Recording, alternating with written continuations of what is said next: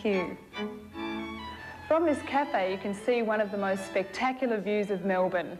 You can see its parks and gardens, its bridges, the city buildings, the sporting grounds, and even rowers on the Yarra.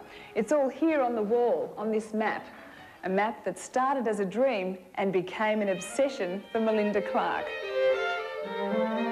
Well, it actually started back in 1986. I'd just arrived home from travelling, you know, backpacking around Europe and America.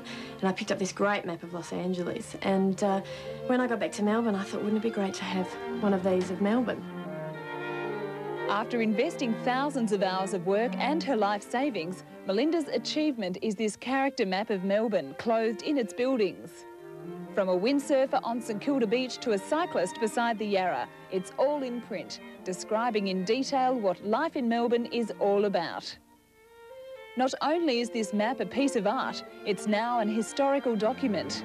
Not since this 1880 engraving by Samuel Calvert has a panoramic character map of Melbourne been produced. A lot of the buildings are still the same. We've got Customs House here, exhibition buildings. Actually, 5 years ago, Melinda chose artist Deborah Young to help her fulfil her dream. Together they worked in a converted garage at the back of Melinda's mother's home. The biggest hurdle was we didn't know what we were doing. We just had to learn along the way. We were initially on a very, very limited budget, so it was just what we could get together, and we approached different tourist authorities and different people that gave us information, and it was, yeah, it was a combination of just beg, borrowing and stealing sometimes.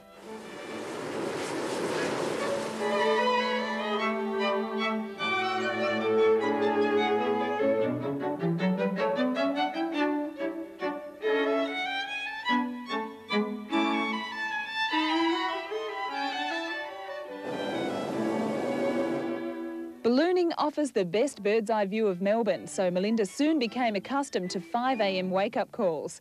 And armed with camera and film, it was off to work on one of Chris Dewhurst's sunrise flights.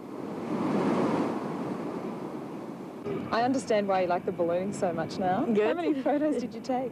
About 3,000 altogether from the balloon, yes. Whereabouts? Well, where's the perimeters? Where's the perimeters? It's about a 5-kilometre perimeter around the actual central city. It was the best place to do the city shots, and I'd get different suburbs on different days depending where we were flying.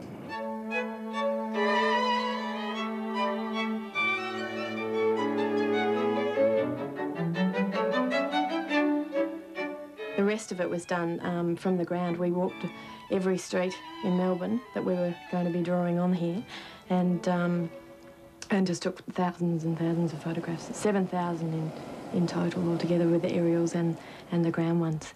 It was Deborah who had the difficult task of translating the photographs into a drawing. It got easier as I went around the drawing. I don't know how many thousands of buildings are on that drawing, but there must be quite a few 100,000, I think. The building boom in Melbourne in the late 80s presented a further challenge.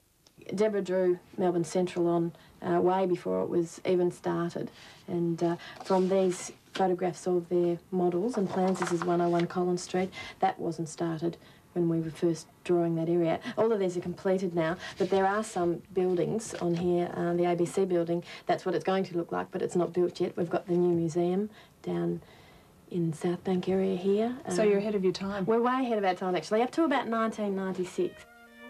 There was light at the end of the tunnel when 1,000 limited edition prints of this intricate black and white line drawing were produced. The proceeds enabled the production of a colour version.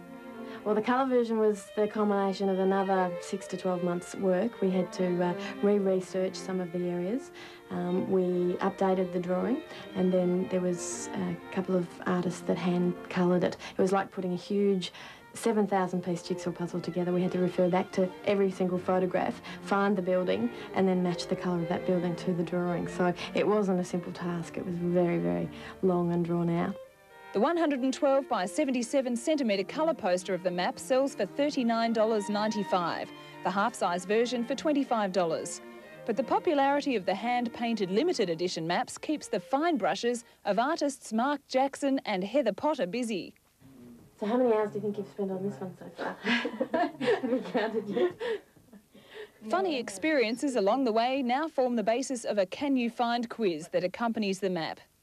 This particular fellow was practising golf right in front of a sign that said no golf practice, so we photographed him and he's on the map. Oh, where is Deborah he? drew him on right in the corner here. I shouldn't actually tell you this because this is part of our grid reference and can you find list, but I will. He's just over here. There's the big paddle steamboat. Anyone lucky enough to have one of these spectacular maps will have no doubt spent hours scouring for helicopters, didgeridoo players and tall ships, attempting to complete the quiz. There's a tram. Some of them aren't easy and I don't apologise for that. Can you let us in on the secret? No, Where is the frog? Absolutely Where is not. the frog? It's the most asked questions. I've had messages on my answering machine. Obviously, people have been up till very late at night trying to find it, so they've left a message on the answering machine. Please ring us and tell me where the frog is. Melbourne Map postcards and greeting cards are already available. And don't be surprised to see the map on tea towels and jigsaw puzzles soon. But with the bubbling enthusiasm of a budding entrepreneur, Melinda is preparing to tackle a new project. It's definitely going to lead on to other cities and in fact Sydney's down the track. It'll be a lot quicker to do the next one because I know what I'm up against.